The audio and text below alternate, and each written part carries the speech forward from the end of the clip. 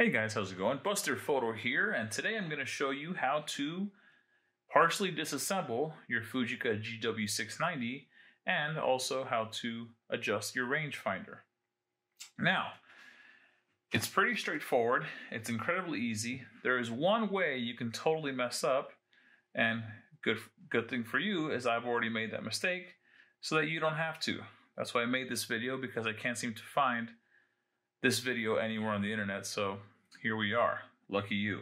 Okay, so if you're just looking to adjust your rangefinder, you need to remove the cold shoe right here.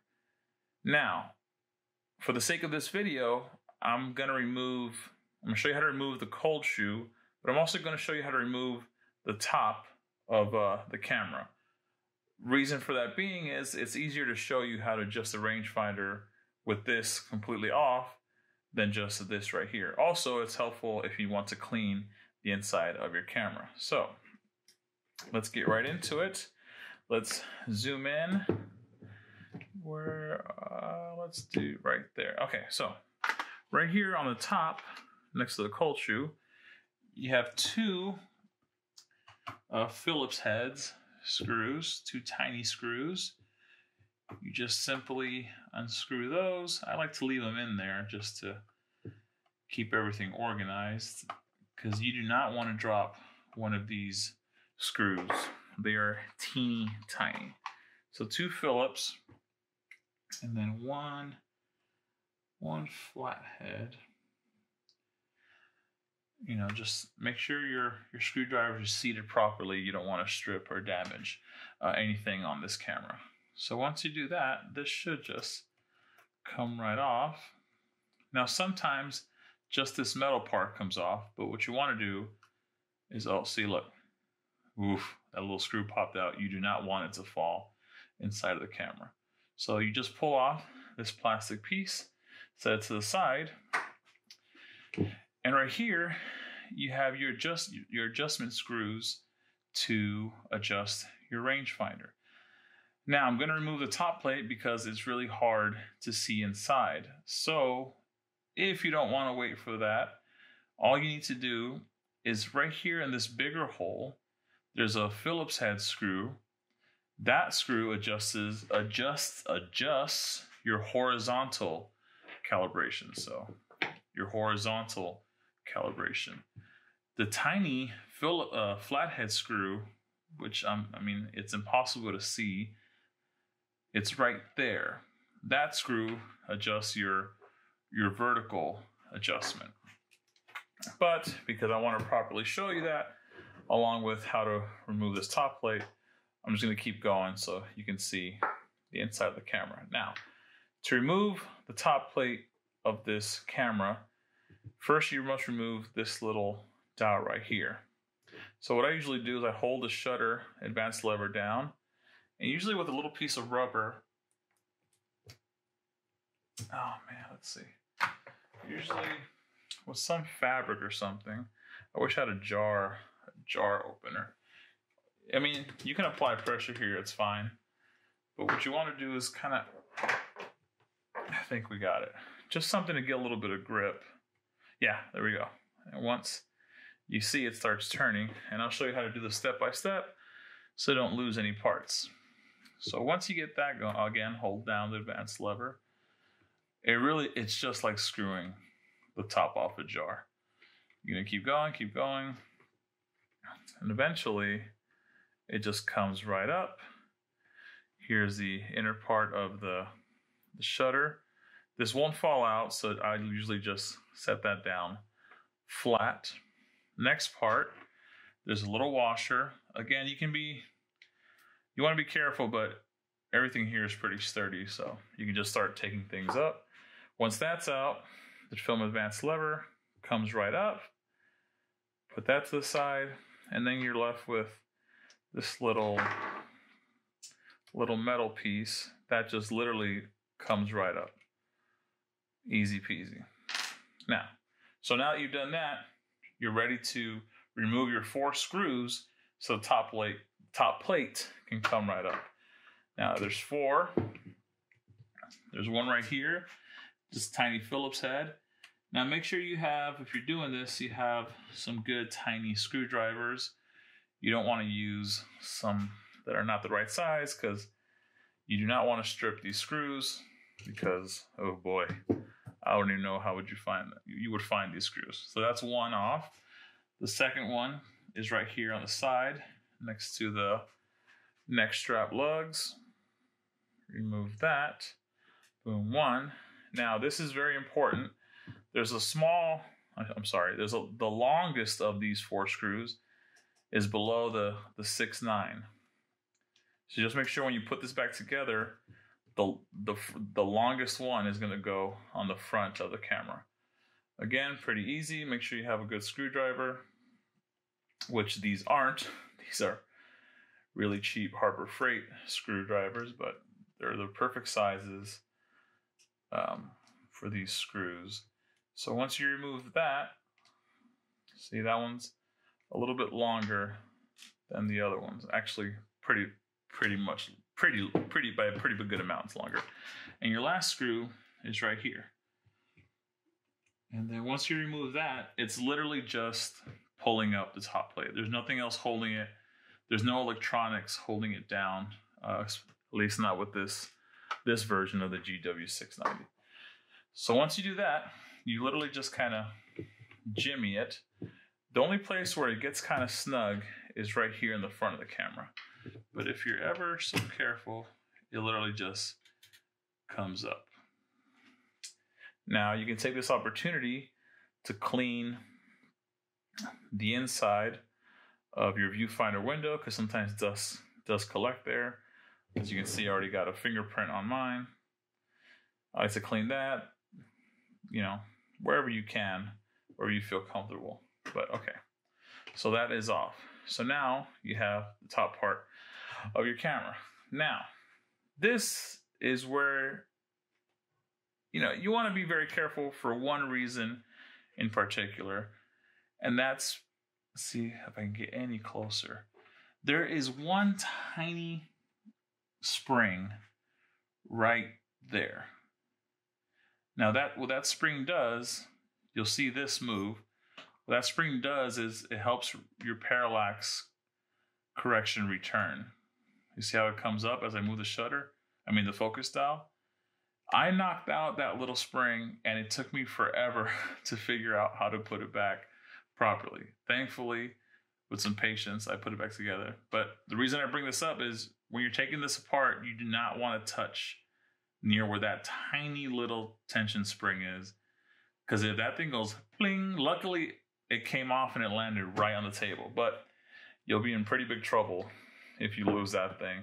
The camera will still be usable, but you'll have no parallax correction. It won't work properly, but everything else, fortunately, will work. Now, I want to remove this top plate so you can see the adjustment screws for the rangefinder.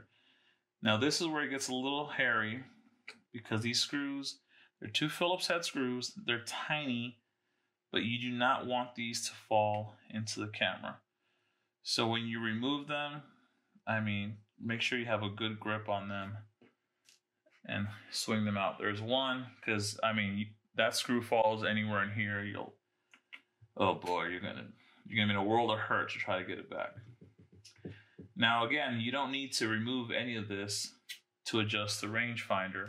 You can do it through these holes, but for the sake of this video, I want you guys to be able to see exactly what I'm talking about. So you remove the 2 screws.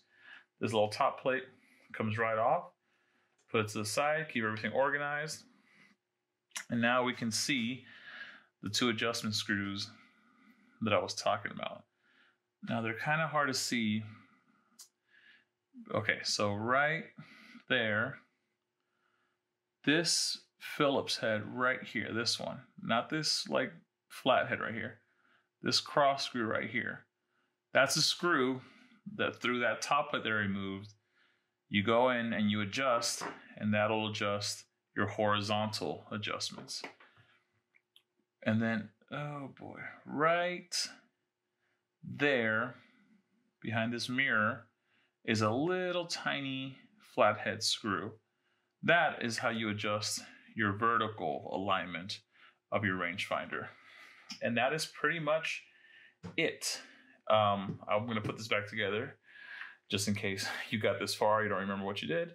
But yeah, you don't need to disassemble all this. You can just do that by removing the cold shoe. But I just wanted to show everything is. And the one benefit of doing this is that you can dust this off. You can dust the front off. You can get your camera nice and clean. You know, throw a little bit of air in here. As long as you remember to be careful with that tiny little tension spring. That thing pops off, you lose it. Oh God, good luck trying to find it. All right, reassembly. So we put our top plate back on. Now this again is a hairy part. I would almost certainly recommend you have magnetic tip screwdriver just so you don't lose anything. These unfortunately are not. So we're kind of playing with fire here. All right, we're putting the first screw back on. This second screw is a tricky one because if that falls into the camera, oh boy, you're in a world of hurt trying to find it. Okay, now as careful as we can. We're gonna, boom, one shot, baby. How you like me now? Boom. All right, and that's already put together, good to go. Now your top plate, you literally just squish it down. Remember I mentioned right here is where it's snug. So usually if you can, try to do that first.